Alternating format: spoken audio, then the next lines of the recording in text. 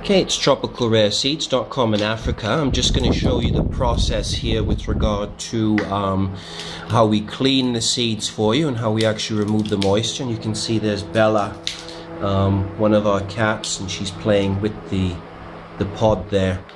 So what it is with regard to these seeds here, you can see these are the plump fresh seeds.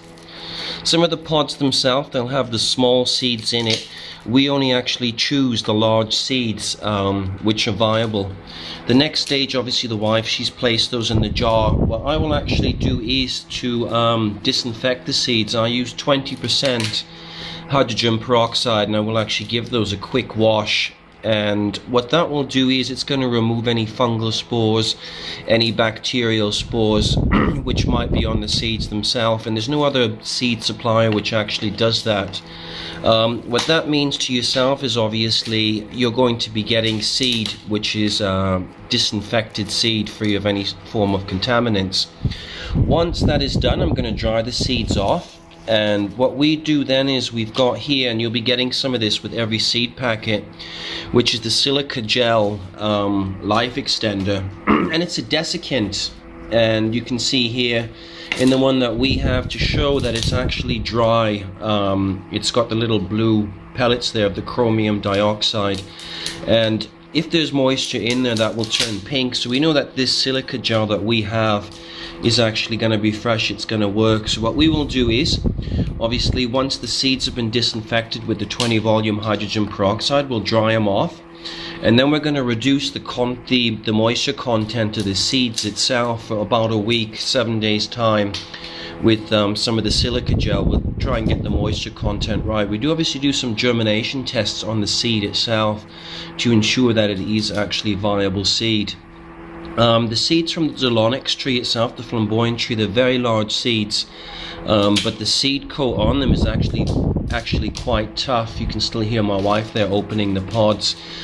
So what you're going to have to do with these seeds, you're going to get full germination instructions with all the seeds that are sent out. So if you're getting Maramia seeds, Aristolochia seeds, or some form of legumous seeds, you'll be told what to do with it. With these ones, you will scarify the seed, and what that basically means is you can use a bit of sandpaper or nail file, and you'll obviously abrade the outer coat of the seed. You'll soak it in a cup of water overnight, and until the seed is actually swollen.